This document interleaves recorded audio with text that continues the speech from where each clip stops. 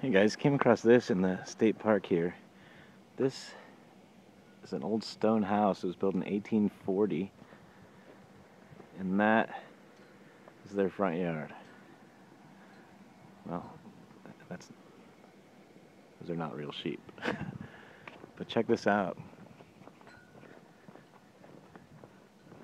It was built in 1840. Really cool old place. Built back when this was just not a state park, but just land.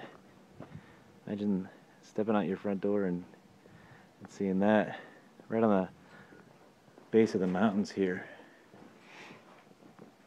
That's what it looked like before the renovation.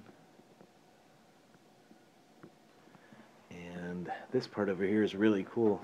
Give you some ideas of something that might work at your place, maybe on a little bit different scale, but right here, you can see this kind of built in to the ground is actually the root cellar. Step back so you can see it. Just stone, like the house.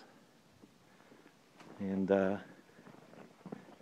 just a root cellar. You can't really see that too well, but very cool.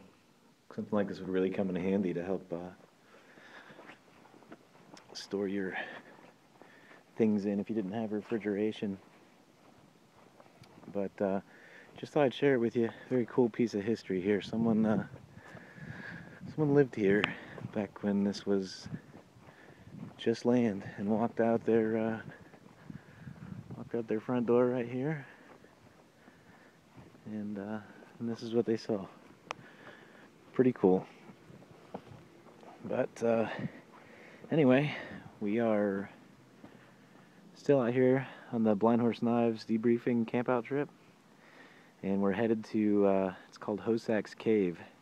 And I haven't been able to upload any other videos because I just haven't had any kind of signal that I've been able to upload with. So you might catch these all once I get home. I might have to upload them all then.